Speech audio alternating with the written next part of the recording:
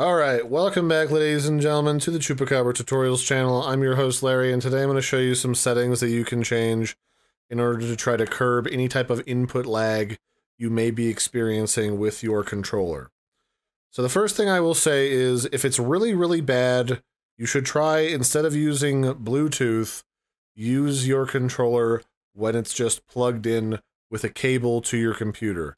Even just a ridiculously long cable up into a certain length will work better than Bluetooth. There is a length of cable that it won't work at all because it's too long, but for the most part, USB is pretty straightforward.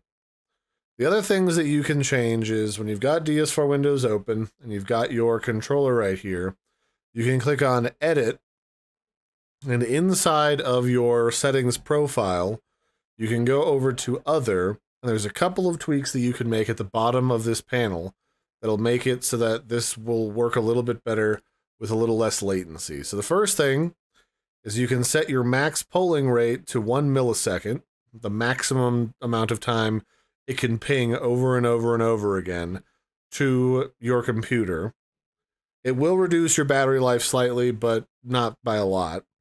And then the other thing you can do is you can disable this option here, enable output data to DS4. This will also keep your controller from sending information like your battery info about the battery charge level to DS4Windows, which will also reduce the amount of data going back and forth to just the amount of information needed for knowing how the controls are going on your controller.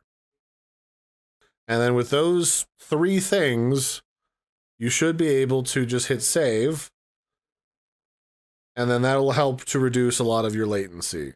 Again, you don't even have to tweak those two settings if you just plug it in.